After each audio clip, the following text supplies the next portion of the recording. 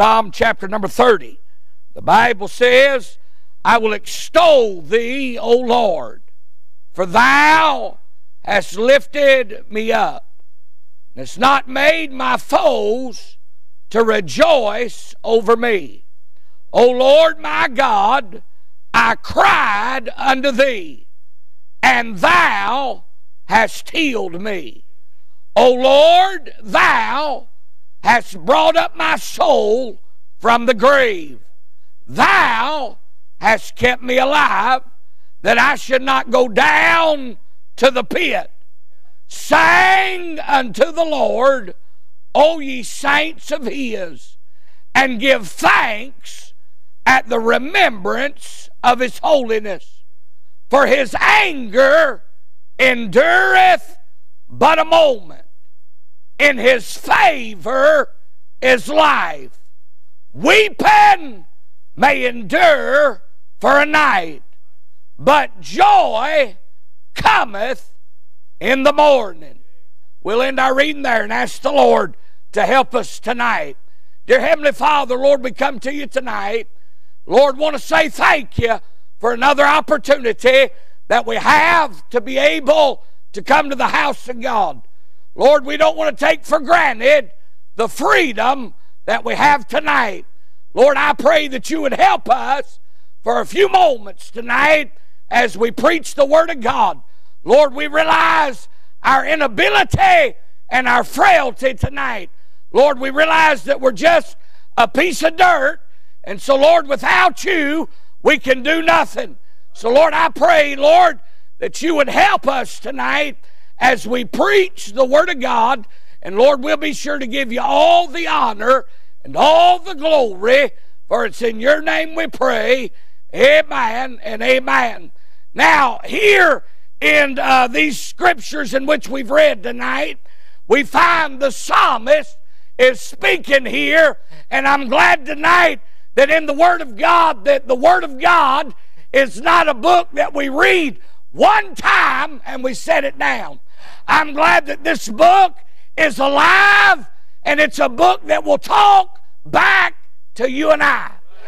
When you read something that's familiar in the Word of God, and you may have looked at it many times, I'm glad tonight that you can pick it up again, read the same scripture that you've always read, and I'm glad we've got a God tonight that can tell you something and show you something from something that in our eyes we may have thought that we've got everything out of it that we can get, but I'm glad it's the Bible, and it's breathed and it's put in pages for you and I. This did not come up by man, but it came by God.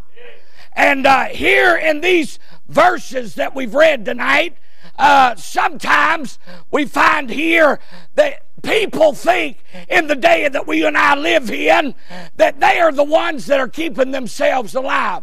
But we find here in the Word of God that you and I are not the ones that are keeping us alive tonight. We find here, the Bible says in verse number 1, thou hast lifted me up. I'm glad tonight that it was Him that lifted me up. I didn't lift myself up. I didn't do nothing on my own. But it's all because of Him. Not only do we find that He's the one that lifted us up, but in verse number 2, the Bible says, thou hast healed me. I'm glad tonight that I serve the great physician. I'm glad there's never been a case brought to him that he had to say, hey, you're going to have to go see this doctor because I can't handle it. I'm glad tonight that we've got a physician. No matter what case you bring to him tonight, I'm glad that he can heal you of whatever it is that's in your life. Not only do we find that He's the one that healed us, but in verse number 3, O Lord, thou hast brought up my soul from the grave. Thou hast kept me alive. You know, it's God is the one that's keeping you and I breathing. The Bible says that He holds the very breath in His hand. And it's God's the one who's in control of this thing. Now, in the last year and a half has been a very strange and very different time that we've ever lived in our life. But I'm glad tonight it never took God by surprise. I'm glad the same God that stepped out on nothing, said let it be, is the same God that tonight is the one who's in control of everything going on in the world. It never surprised God when this thing happened. And what a blessing that that's my God tonight.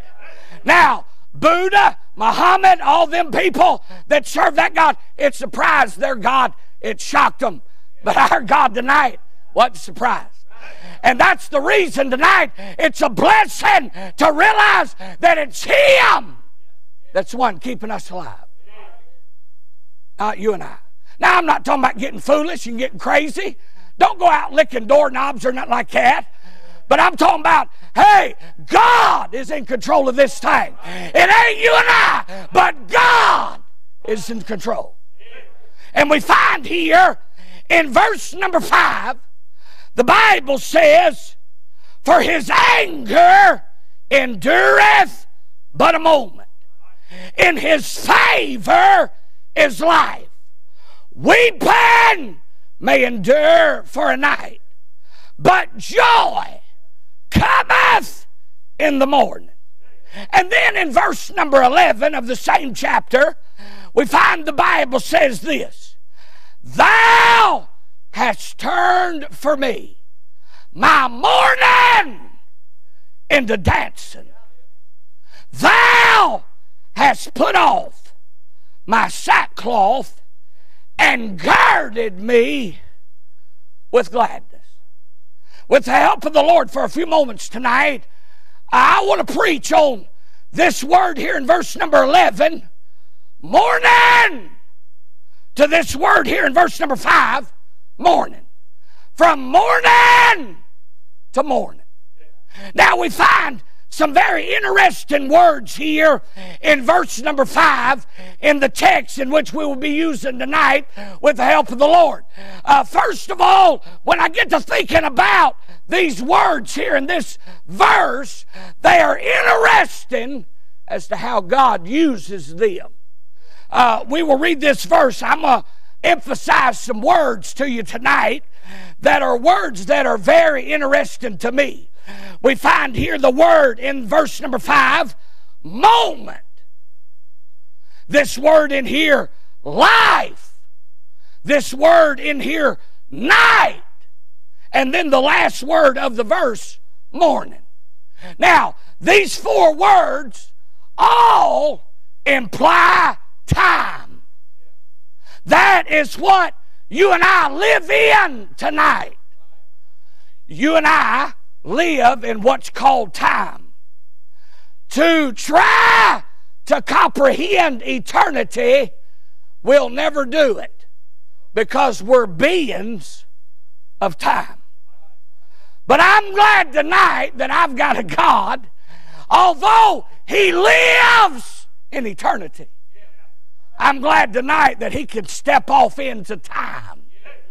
He can step off into something that you and I know about. Even though we may not know about eternity, we cannot fathom that. But I'm glad I've got a God that'll come to a place in my life and give me what I need, no matter how small of a space it may be. Now, when you get to thinking about this word, moment, we just had one. We just had another one. Just had another one. Moments are times that fill up a space. I'm thankful for some moments in my life where God has talked to me. When I think about my life, the moment of salvation, that was a moment that I'll never get over. because it was a moment that changed my eternal destiny. Ain't you glad tonight for your moment? Now, my moment may have not been the same time as your moment, but if you're here tonight and you've been born again by the grace of God, isn't it a blessing tonight that you have a moment in your life when God changed everything? I got to thinking about this and pondering on this just a little bit. And we find these words in here that imply time. But then I got to thinking about this. There's some words in here not only that imply time, but they are words that are from one extreme to the other. Now, when we read this verse, we find these extremes. We find here the Bible says, "For his anger endureth but a moment, and his favor is life. Weeping may endure for a night, but joy cometh in the morning." When we think about these extremes, first of all tonight, I'd like to look at how in this verse and from verse number 11, how to get from mourning, that time of weeping, that time of sorrow, that time in your life when everything seems to be falling apart and life begins to, in a sense, just fall to pieces. And you're in a time of mourning. Some things that will take place where you and I can get from that time of mourning to morning. Now, when I think about this, here in verse number 5, first of all, we find the Bible says, "For his anger endureth but a moment. In his favor is life." First of all tonight, we find that to get from mourning to morning, we find the situation changed. How many of y'all remember the day when the situation changed in your life? Did you know there was a day in our life, if you're here tonight and been born again by the grace of God, you was under the wrath, the judgment, the anger of God. But isn't it a blessing for the day when the situation changed? Not now are we under the anger or the judgment of God, no more. But you and I, as children of God, we're under the favor of God. I'm glad tonight that I am no longer under the judgment. Now, if you're here tonight and you're lost, you're under the judgment of God. You're under the condemnation. If you die, you'll go to hell. But in a blessing tonight, he says, "Whosoever will, let him come." If the Spirit of God is dealing with you, you have that invitation to come. He says, if you come, he will in no wise cast you out. I'm glad tonight that we can come to God. I remember the day I came. Even though I was raised in church all my life, that's all I've ever known. But I was under the judgment of God. And when I saw myself as a sinner, I got born again. The situation changed in my life. Not only do we find that the situation changed, but we find in this verse number 5, the Bible says, "For his anger endureth but a moment. In his favor is life. Weeping may endure for a night, but joy cometh in the morning." Not only do we find that the situation changes, but the sound changed. Did you know tonight the sinner, the person that does not know God, they don't understand when someone is on their deathbed and they've got joy in their heart. It don't make sense. They cannot comprehend that. But did you know tonight we got a verse in the Bible? To be absent from the body is to be present with the Lord.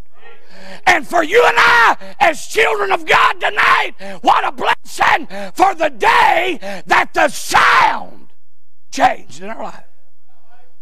I'm glad tonight, even though problems come, difficulties come, situations arise, I'm glad tonight as a child of God that my sound is different than the world.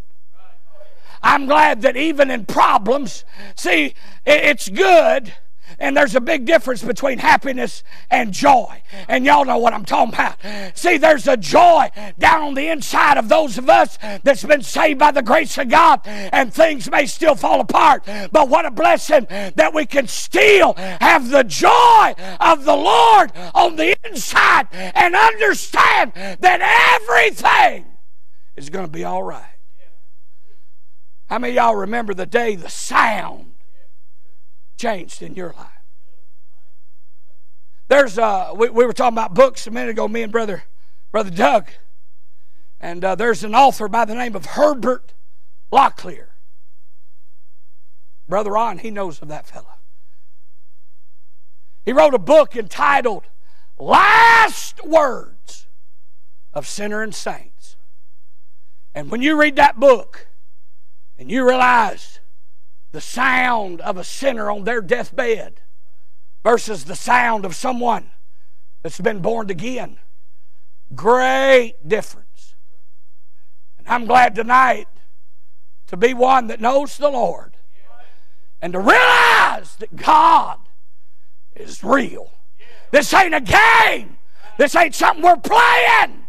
This is reality.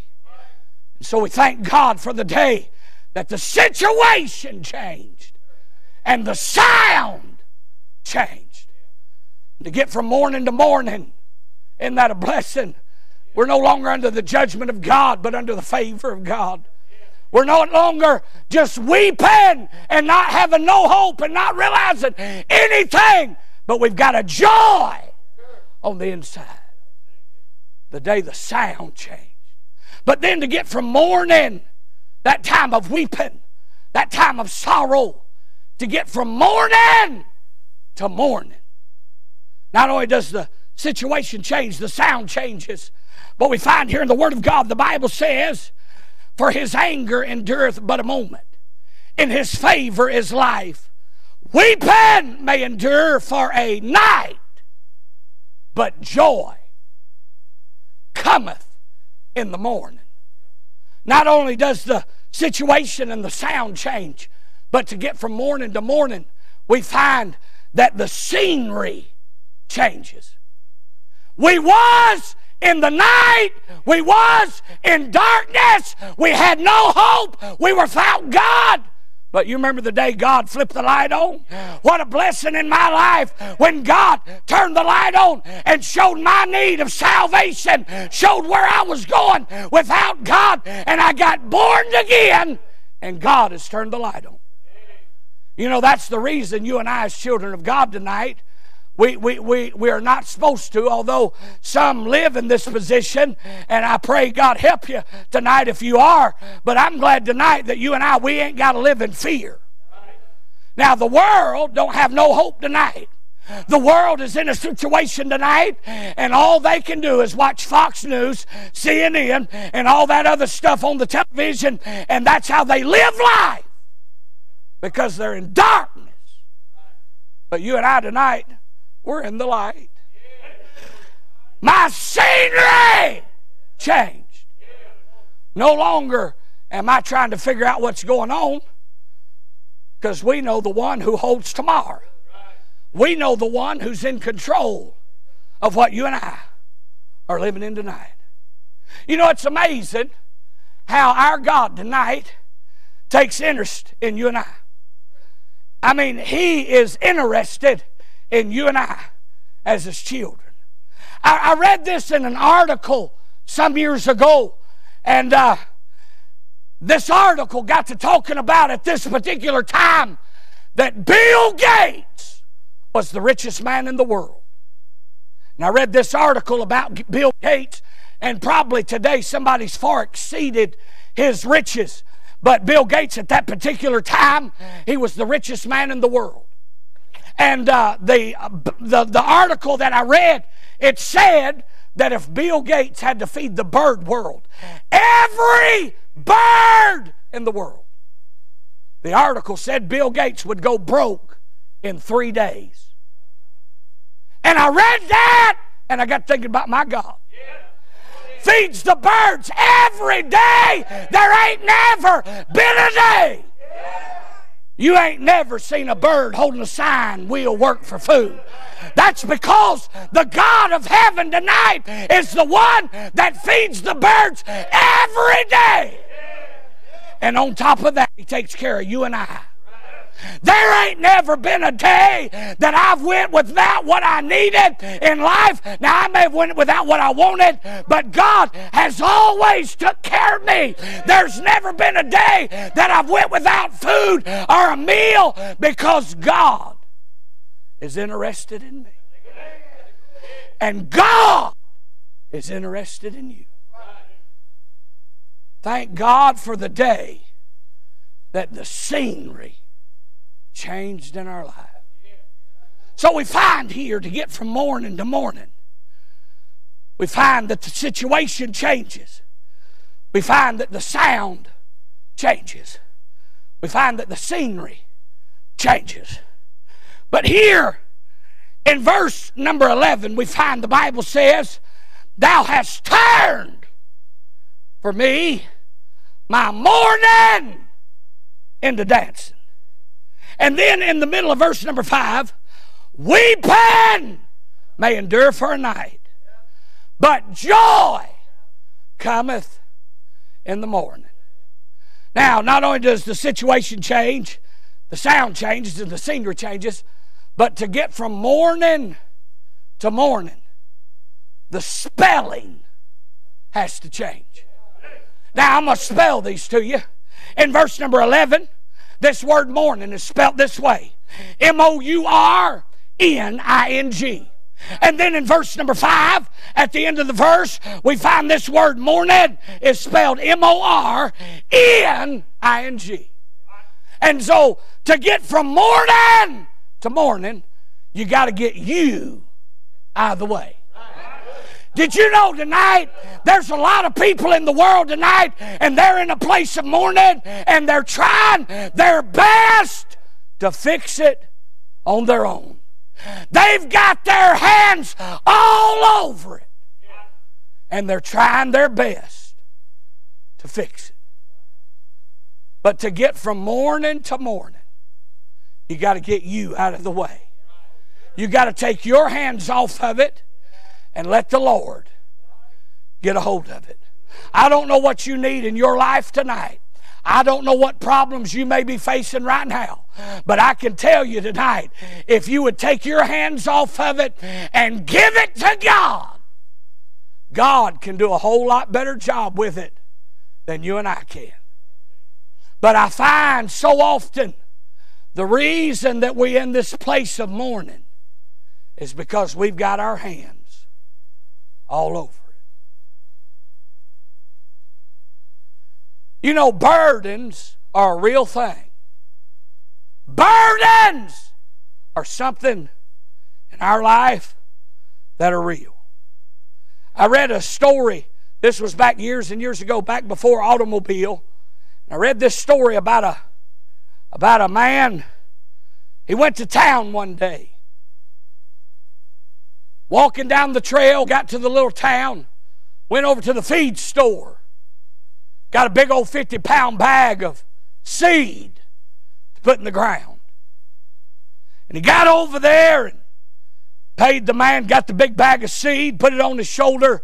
He's walking down the trail, headed to the house. As he's walking down the trail, there's a man with a wagon and a team of mules pulling that wagon, going the same direction that man was packing that big old 50-pound bag of seed. The man running that team of mules pulled up beside that fella, held them mules back, and looked down at that fella on the ground walking. He said, "Sir, I'm going the same direction you're going." Said, why don't you let me help you pack that load? So the feller on the ground holding the big old 50-pound bag of seeds said, appreciate that.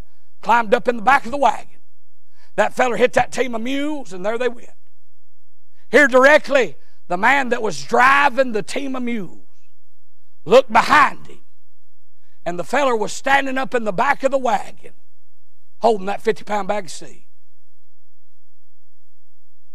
The fella running the team of mules said, sir, said, you can put that down. These mules is doing all the pulling. I read that and I got to thinking about in our life. We got burdens that we're packing. We got burdens that we're carrying. And we're in the back of a wagon, so to speak, and we're holding on to them. But I'm glad tonight we got a God that's doing all the pulling. God said in 1 Peter chapter number 5, verse number 7, casting all your care upon Him, for He careth for you. Why are you packing something that God already told you He'd pack?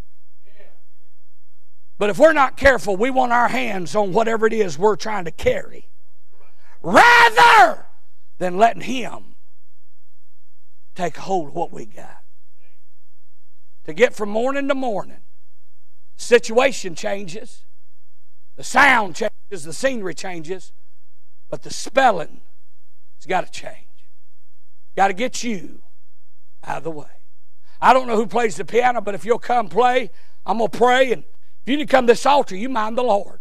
Whatever God may be talking to you about, I don't know what it is, but I'm glad that we've got a God who wants to pack your load tonight. Dear Heavenly Father, Lord, we come to you tonight. Lord, I pray, Lord, that you would help us, Lord, in these days to realize, Lord, that you are wanting to help us pack our load.